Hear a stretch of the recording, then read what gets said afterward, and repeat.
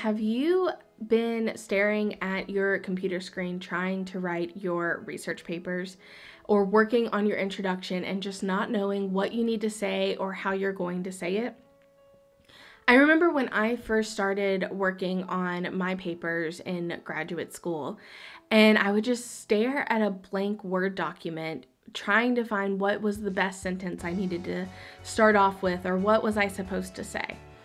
And now, after writing multiple different papers and completing my degree, I've actually learned the 3 important components to actually writing a good introduction and being able to write it quickly.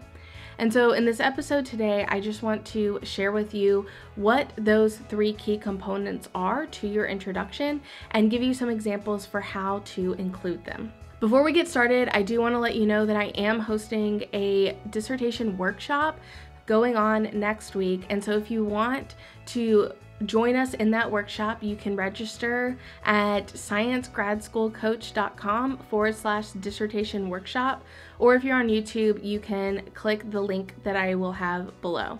And in that workshop, I'm actually going to walk step by step through how to really write your dissertation and be able to complete your degree. So if you're interested in that, make sure that you go and register. So let's get started into the 3 important components of your introduction.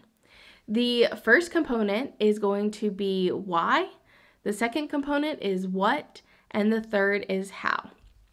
Now, this may seem incredibly simple and like it might not actually be helpful to you, but I'm going to dive deeper into each one of those and explain how that actually structures your introduction. An important part is you want to move sequentially through each of those components. So you want to start with the why, then move into your what, and then finally finish up with the how. So let's get started with the why. So the first thing you should address is why should whoever is reading your paper care about what you're studying? And so in my case, when I was first writing papers, I would always start it off with a statement. So a lot of my research is focused on eye mobility and steroid research. And so I would start off with something like steroids are derivatives of cholesterol. That is a fact. It is probably not that important of a fact for the research I was actually doing, but it is kind of an initial how to get into what steroids are. However, that does not help my reader care about my paper or care about what I'm researching. So after writing many papers, I actually learned to start off with why are steroids important? And so instead, I might pivot and say something like, steroids are essential to life, but when they are out of balance, they can have implications in the environment, in your health, and in sports performance. Because that's an important area that steroids analysis has been looked into, is in those 3 different areas. So now my reader is going to be much more interested in what I have to say because they understand the implications potentially to their own life, but at least to society at large. And so they may be interested in what I'm researching and how I'm going to move that field forward because they understand the importance. Now, I feel like importance is often focused on a medical perspective, and so how are we helping people medically? And in my introduction sentence, I have that. I have it affects your health. But just because you aren't focusing or your research is not on something that is medical doesn't mean that you don't need to still express the why. And so in the case, if you were, let's say, researching the synthesis of a material that is important in the conversion of, solar energy into electricity. So if you're researching that still has really high impact in society because it could be really important for something like making solar panels or renewable energy. And so you can say, maybe you're making it at a cheaper cost or a higher efficiency. And so you can say, this type of material is really important in the progression of renewable energies because it allows for solar panels to be made at a low cost. And so now somebody who is reading your paper now understands, okay, I understand why they're researching this, because they want to help renewable energies become even, more broad, or allow more people to have access to renewable energies. So if you have something like that where it's not a medical reason, but it's still something impacting society, then you need to explain what that impact is.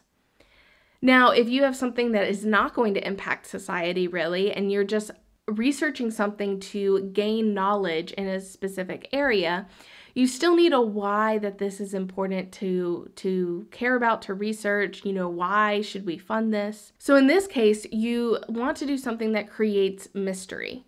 And so one of the aspects to my papers is that we look at how metals affect molecular structure, specifically gas phase structure.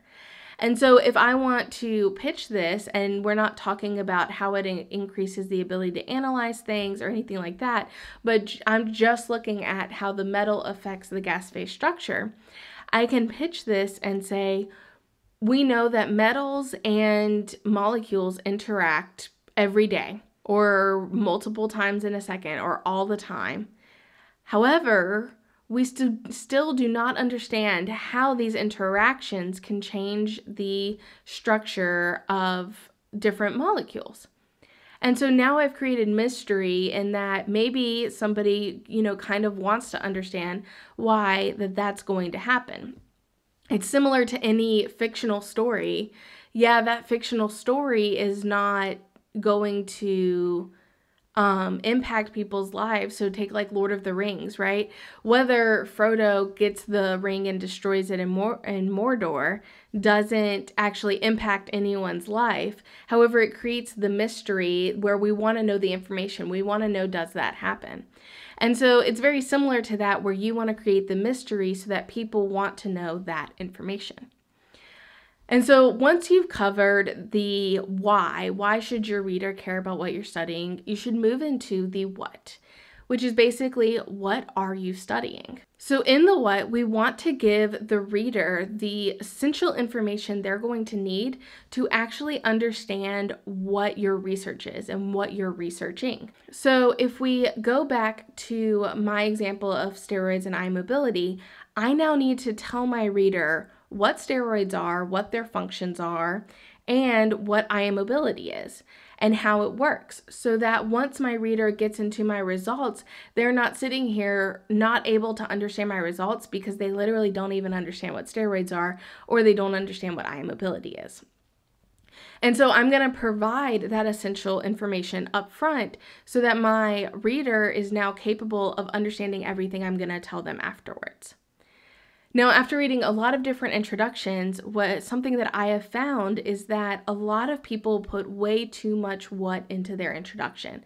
And so they create a very disjointed, just encyclopedia background knowledge filled introduction where it's just kind of exhausting to read because it's just all this information being thrown at you with no context, and you're not really sure why you're interested in it. And one of the reasons that research papers are often so hard to read. I think that one of the main reasons that this happens is because the writer is focused on the paper being a way to show that they are actually an expert in their field. And so they feel like they need to tell the reader everything they know about this topic so that the reader will not question if they are actually an expert in this field or if they actually know what they're talking about. And so we actually need to transition that thinking. Instead of the writing a paper being all about us and us having proof that we've done something and that we're important and that we know what we're talking about, we want it to be more about the reader. And so how do we communicate to the reader what we're doing in a way that they're going to be able to understand and actually maybe get excited about the research that we're doing? And so when we transition from us to our reader, we're going to create a much better paper because it's going to be reader focused. And so in this case, in my example, when I talk about steroids and eye mobility, Something I don't do is dive into the intricacies of what the different types of I mobility are and what they can do and what they can't do and how they differ from each other, because that's not helping my reader to understand the research that I performed or what I was doing in my research. That's just me spouting out all the knowledge I know. Now, I know those different intricacies, and if I was in an oral exam or if I was in a presentation and someone asked me about how they differed, could I tell them yes? But I don't need my paper to show that I know everything.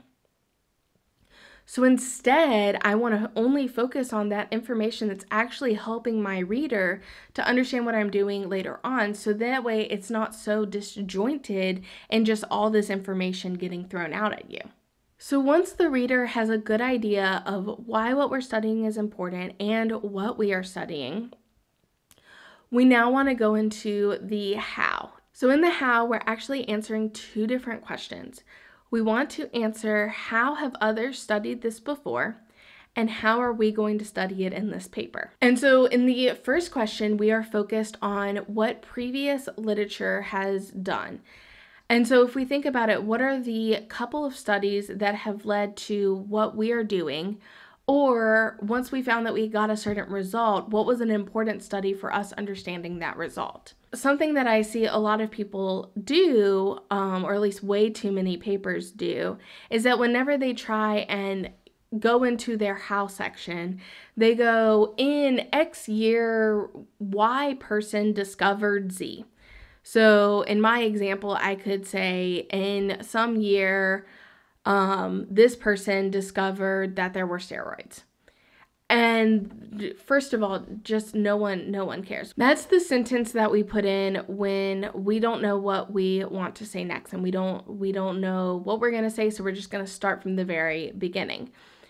But that's a good sentence to have in an encyclopedia, maybe in a book chapter, but it's not a good sentence to have in your introduction, because you want to be constantly getting the reader to read the next thing you're going to say and to actually get into your research.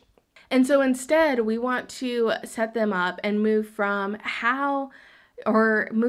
what something is. So in my case, if I was talking about what eye mobility is and what steroids is, and now I want to tell them, how have eye mobility and steroids been studied in the past? What I did in a lot of my papers is I discussed 3 really important papers to the beginning of my study.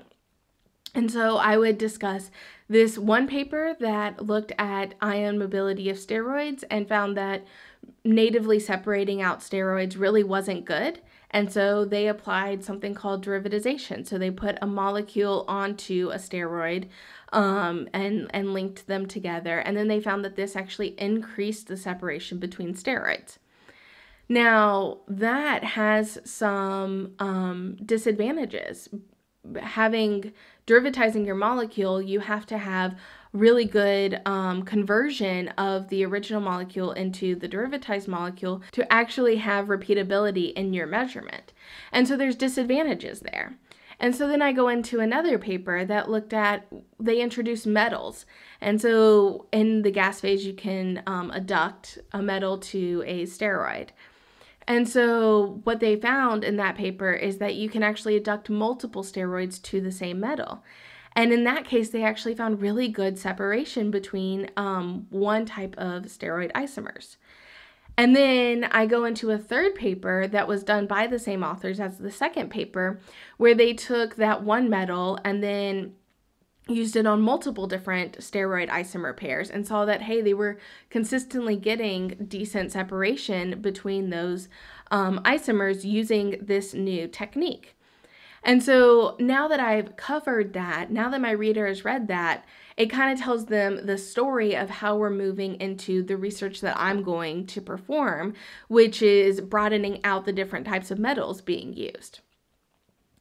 And so now my reader has a context for how other people have studied it, and that's going to allow them to understand what I'm actually doing in the field, instead of just simply telling them what is going on and then telling them how I'm going to study it. They don't really understand, well, has this already been done before?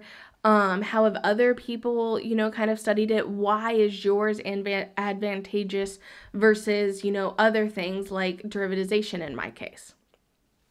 And so you want to give them this information so that they can understand how have things been happening previous to you. And then you're going to move into how are you going to study it in this paper.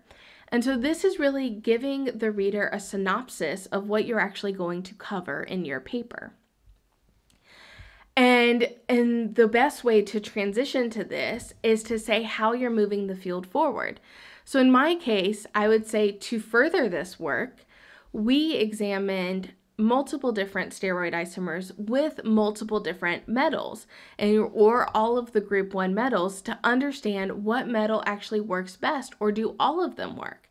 And then from this, we were able to find that different metals work best for different steroids, and so steroids should be optimized. And so it's just teasing my reader to understand what I'm going to cover and kind of get excited and want to read further, want to understand the intricacies of what I did and what we actually found and what metal works best for what steroid. And so we're constantly leading the reader further and further so that once they finish my introduction, they know why they should keep reading and why it's important. They can actually understand what they're going to keep reading because they understand the basics of what I'm going to explain in my research, and they also understand the context. How has it been done before? And they have a little taste in their mouth for what they're going to end up reading. So this week, I want you to think about the paper that you're working on right now. What component do you need to work on more in that introduction? Do you need to work on the why, the what, or the how? And if you're on YouTube, leave me a comment down below explaining what was your takeaway. Which part of that were you not thinking about before and you think is going to actually help your papers become better, because now you're going to be able to write in, maybe you're missing the why and you're just diving into all of your background knowledge, or maybe you have too much background knowledge. So kind of give me what you thought your biggest takeaway was from that. And if you're interested in going even deeper into learning step-by-step how to complete your dissertation and to do it with less stress and frustration and less wasted time, I urge you to join me in my workshop next week covering writing a dissertation from a science or social science background. And if you want to join me, go ahead and register for it at sciencegradschoolcoach.com/dissertation workshop, or click the link below. And if you're not able to make the time that it's at, go ahead and register and you will receive the recording of that workshop so that you would be able to watch it on your own time. But I do encourage, if you are able to come live, there will be a live Q&A session at the end. So if you are able to come live, I'd love to be able to meet you and interact with you at the end if you have questions for me. And so I hope that you guys have a great and productive rest of your week, and I will see you guys on the next episode.